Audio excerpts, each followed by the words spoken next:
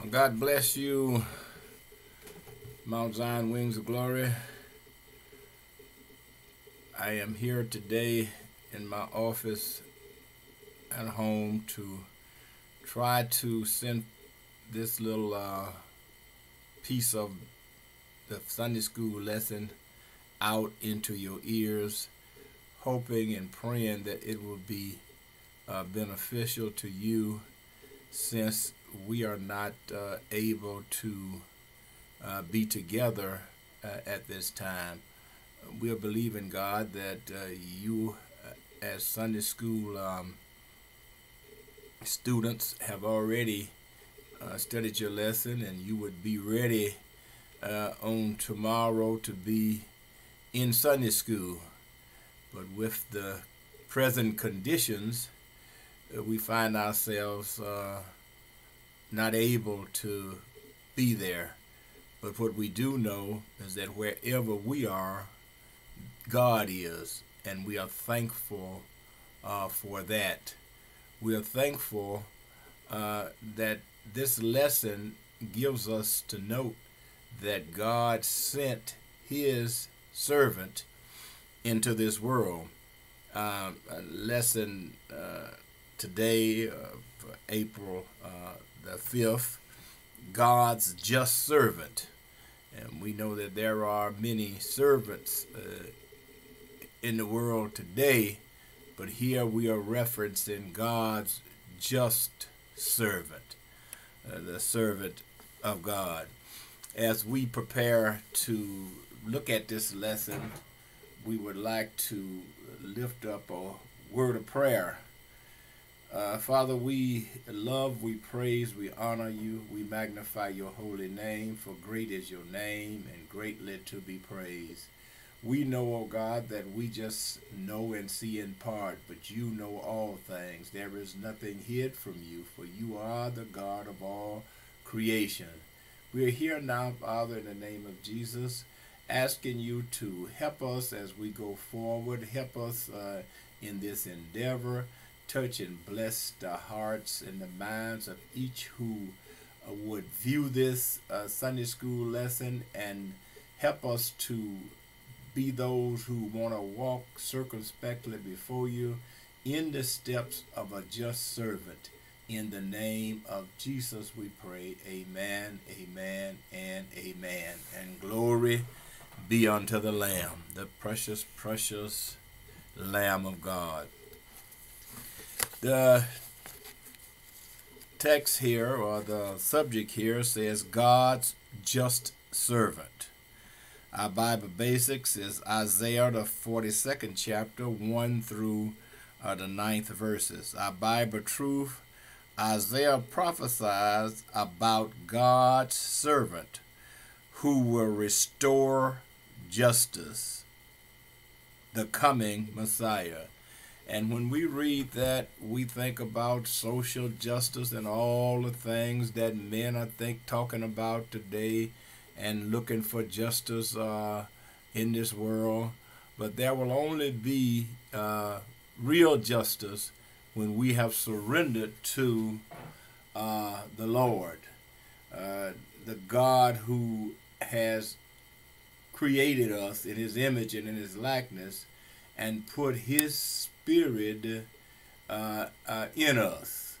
That's when we will see justice, when he comes back again, and he is coming back again. Memory verse: Behold my servant, whom I uphold, mine elect, in whom my soul delighteth. I have put my spirit upon him. He shall bring forth judgment to the Gentiles. Isaiah 42 and 1. Lesson aim: by the end of this lesson, we will evaluate the concept of Messiah, since the wonder of Jesus' rule as servant to the nations, and imitate Jesus as a servant of God who exercises justice. Our Bible background is Isaiah 42, reading the 42nd chapter of the book of Isaiah. Behold my servant, whom I uphold, mine elect, in whom my soul delighteth. I have put my spirit upon him. He shall bring forth judgment to the Gentiles. And when we read that, we understand that God has sent a prophet to talk to this nation of Israel, but he's pointing them to note that the one he's sending is going to bring in also the Gentiles, those whom you don't think too much of, those who you think are just outcasts and not worthy to be looked at as something that someone that God would be concerned about. But he will bring justice even to the Gentiles. He shall not cry, nor lift up, nor cause his voice to be heard in the streets. In other words, he won't be boastful. He won't be braggadocious as some are today. He won't be loud as so many are today. But he will be a gentle servant going through, and a meek servant going through this world, doing what God has sent for him to do and performing that which God has ordained for him. A bruised reed shall he not bruise, and the smoking flax shall he not quench. He shall bring forth judgment unto truth. He shall not fail nor be discouraged till he have set judgment in the earth, and the isles shall wait for his law. The judgment of God in righteousness is here in the earth today. But it's depending on feeble man to surrender himself to the judgment of God, and righteousness then will be a byword in the world, because man in himself have so many wrong thoughts and selfish thoughts that he is looking out for him, number one, and having not the desire to look for peace and look for justice and look for things for others. He's looking for himself. But God sent a servant who looked not to himself but to humanity, this old world in which we live. When you begin to think about all the things that are going on in the world today, I want you to continue to remember that we are living in a fallen world. All right? We are living in a cursed world. All right? Jesus came, it is true, and he brought light and he brought justice to a dark world. But until he comes back, we are yet going to have to fight with and deal with the elements of this world, and sometimes our biggest enemy will be ourself and our selfishness. Thus said God, the Lord, he that created the heavens and stretched them out, he that spreads forth the earth, and that which cometh out of it, he that giveth breath unto the people upon it, and spirit to them that walk therein. All of the philosophers of the day and the atheists and all of these people who are running around dealing with how the world came to be, and the scientists, so-called science, talking about Big Bang theories and all of these other things for this world in which we live. I want you to revisit the Word of God and remember God said, I did this. I stretched forth the heavens. And I want you to remember that his breath is in you. When God created man out of the dust, he breathed into his nostrils the spirit of life, and man became a living soul. Man cannot live today except by the Spirit of God. If he removes his breath from the earth and he takes away his spirit, all flesh would die and go back to the dust from whence it came. I don't care how astute you are. I don't care if you are so brilliant that you could be called another Einstein. When God removes his breath and removes his spirit, you are gone from here. You can't maintain life without God. And the quality of life which we live here cannot be lived but by God. If God does not intervene for us, we are in trouble. There is no depth to which man won't sink if God is not with him, if he have not surrendered to God, if he have not been born again. And we must be born again. I, the Lord, have called thee in righteousness, and will hold thine hand. I will keep thee and give thee for a covenant of the people, for a light of the Gentiles. God said this of his son, that he was sending into this sinful world, and he's saying this to us today that have said yes to him.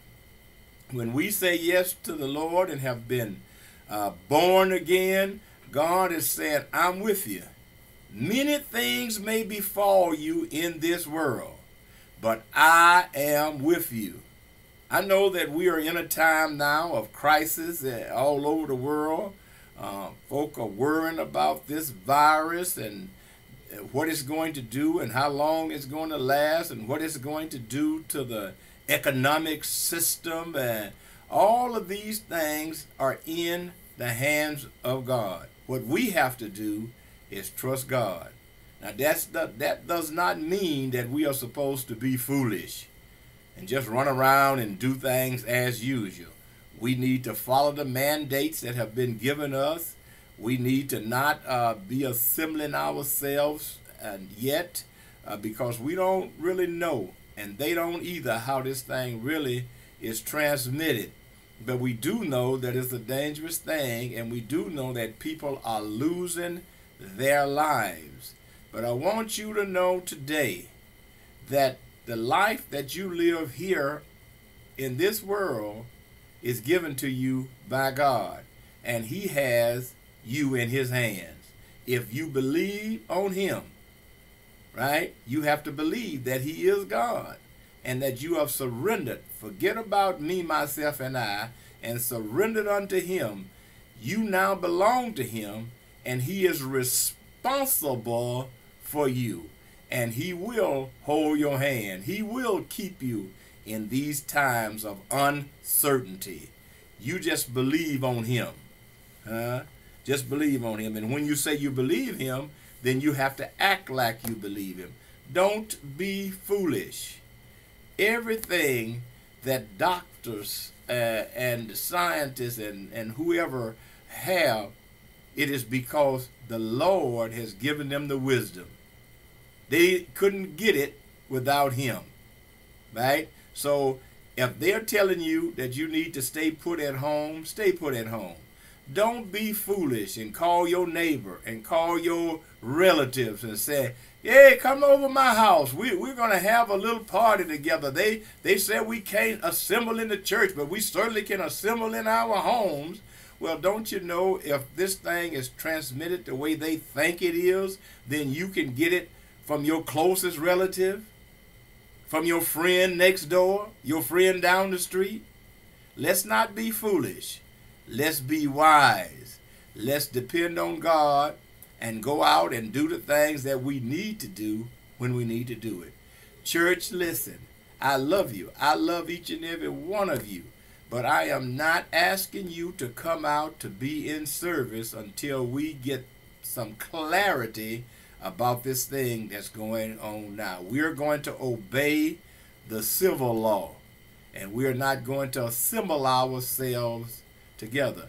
Let me say in this, before I close out this lesson, that I am so appreciative of what you have been doing and what you have done for the church, how you have supported the church in this time of crisis, how you have made sure that your tithes and your offering made it to the church. You didn't go somewhere and try to spend it or hoard it, saying, I'm going to keep my money because I don't know what's going to happen. But you have been a supporter of the church, and I certainly appreciate that. And you continue to do that, and watch God continue to bless you. I know some of you, when you view this, you're saying, Pastor is just talking and looking down. He must be reading this. No, I am not reading it. No, I'm not looking down. I'm looking at my face here on this thing, and it's a new thing to me. And to me, it looks like I'm looking down, but I am not. When I try to read, that's when I'm looking down, as I shall do now. It says, I, the Lord, have called thee in righteousness, and will hold thine hand, and will keep thee, and give thee for a covenant of the people, for a light of the Gentiles, to open the blind eyes, to bring out the prisoners from the prison, and them that sit in darkness out of the prison house. I contend to you today that when this was penned, it was not talking about just physical blindness, although the Lord did and do open blind eyes. But it was talking about those who were blind to justice, blind to the word of God, blind to the plan of God. And you don't have to be physically blind to be spiritually blind. All right? And I think that this is something that we need to look at. And I want you, please, to go over this lesson for yourself. Go back and forth over this lesson. Do research in this lesson. And then call one another and talk about this lesson, what you got out of it. And sometimes what you got might be right, or it might be slanted. And when you talk to someone else, they might be able to point you in a different direction, as it were. All right? So do this for me, please. Study the lesson, deal with the lesson background, and run references. Every time you have this Sunday school lesson, I want you to read the background scriptures. I want you to read the scriptures that for daily Bible reading.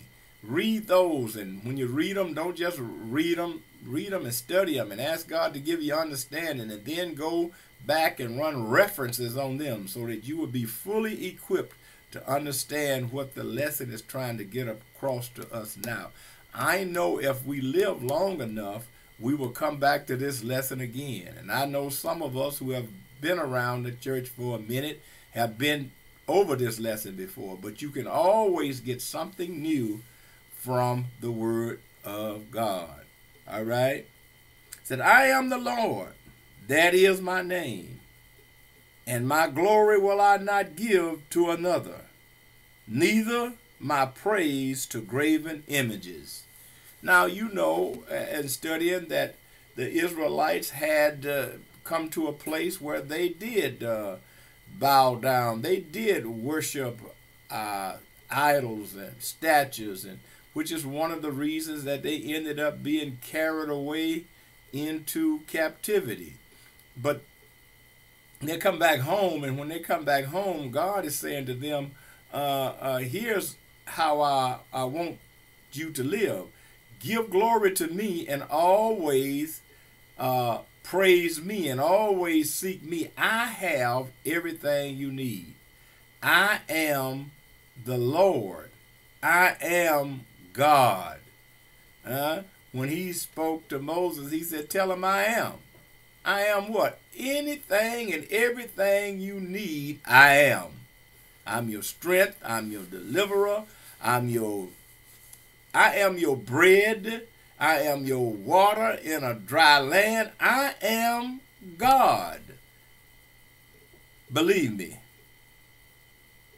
He says, behold, the former things are come to pass, and new things do I declare. Before they spring forth, I tell you of them. I said, there's nothing hid from God. There's nothing God does not know. And he said, I'm going to tell you about these things. But I want you to look back at what has already transpired, what has already happened, and then look to me that I may show you the things that shall come. Don't get confused. Don't get discombobulated here in this world. Keep holding on to me. Yes, bad things will happen, will come to pass. I sat on last evening after working in the church and coming home and sit on my couch and tried to relax some because I was so tired. And the next thing I know, here by me, they were shooting like they was in the Wild Wild West. And I thought, Lord, sitting here in the front of this picture window, I could get shot just sitting here doing nothing but minding my own business. But I believe God. I believe God has us. He has us here for a season. He has us here for a purpose. But don't get that twisted. I think the scripture says that a hard-headed or disobedient child won't live half of his days, which means that there is a appointed time for you to be here, but that does not mean that you're going to be here all that appointed time, because you can do something to shorten that time. All right? Hold on to God's unchanging hands. Don't let anything deter you from holding on to God. Keep looking up, church. Keep looking unto him who is the author and the finisher of our faith. I know that I have gone short in this lesson. I know that I have not, as you said, gone deep. But I've given you some overview, and I've given you something I hope for you to think about as you go through next week. If the Lord allows, I will be streaming. I will be on YouTube on Sunday morning at 10 o'clock live. I have a message. I pray I'll have a message that God gives me to preach, a mini message. I don't intend to stand there long preaching. I won't have you there to inspire me to say, preach on, preacher, preach on. But I do think that I wish to have a word to put out for you that you can grab a hold to if you would view YouTube. It won't be a long message, but I think that God will give me something to say. And I pray that you have gotten something out of these few words that I've talked about here in our lesson that's before us, coming out of the book of Isaiah. Our prayer: we praise ye, Father, for sending Jesus, who is Lord of all. Thank you, Lord Jesus, for reigning in our hearts and giving us hope for the future. Thank you for delivering us from the power of sin and the penalty of death. We are so grateful for peace in our hearts and minds. We pray for peace among the nations, and we pray for the peace of Israel. May they recognize you as the Messiah who has come to earth to deliver us from sin. Thank you, Holy Spirit, for reminding us of God's word when times are difficult. Strengthen us, Lord, in Jesus' name we pray. Amen, amen, and amen. God bless you. I hope to see you soon. I hope and pray that we will be able to gather together to have our hugs, our handshakes, and our love shown in action one to another. God bless you. Amen, amen, and amen. Keep looking up. Keep looking up. He came. He's coming back again. Let's be ready when he comes.